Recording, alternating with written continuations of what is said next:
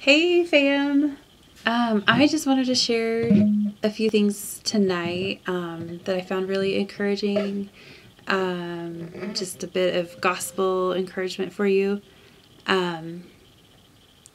First, I'm going to read Jude 24 and 25.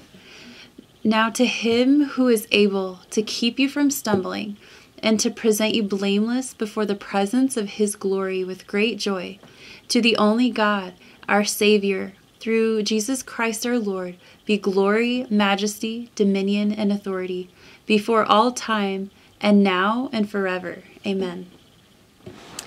I want to read this portion of a Spurgeon sermon. Come, Christian, think for a minute how faultless Christ has made you, so far as your past sin is concerned. The moment you believed in him, you were so completely washed in his precious blood that not a spot of sin remained upon you. Try to realize that whatever your past life has been, if you now believe in Jesus Christ, you are cleansed from all iniquity by virtue of his atoning sacrifice, and you are covered by a spotless robe of righteousness by virtue of his blessed life of perfect purity in obedience to his Father's will. You are now without fault as far as your past sin is concerned, for he has cast it all into the depths of the sea, but you feel that you are not without faults as to your nature. Oh, you say, I feel everything that is evil rising at times within me, but all that evil is under sentence of death. Christ nailed it to his cross. Crucifixion is a lingering and very painful death, and the culprit struggles before he breathes his last.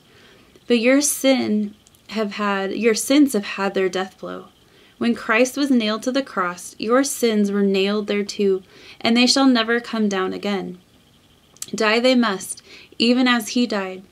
It will be a blessed hour when sin shall at last give up the ghost, when there shall be not even the tendency to sin within our nature. Then shall we be presented faultless before the throne of God.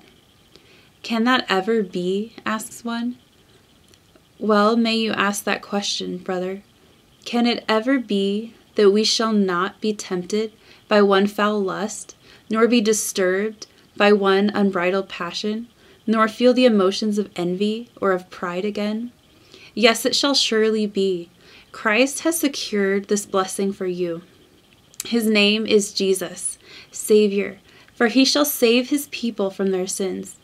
He must and will do this for all who trust him. Rejoice that he will do this, for no one but God can do it. It must be the only wise God, our Savior, who can accomplish this, and accomplish it he will. Does your faith enable you to picture yourself as standing faultless before the throne of God? Well then, give to the Lord the glory which is due unto him for such a wondrous act of grace as that. Oh, so good. I have a little song in regards to this. To him who is able to keep you from falling, to him, to him, to him, to him, to him, to him who is able to keep you from falling, to him, to him, to him, to him, to him, to him. We are standing in his presence with our garments clean and white.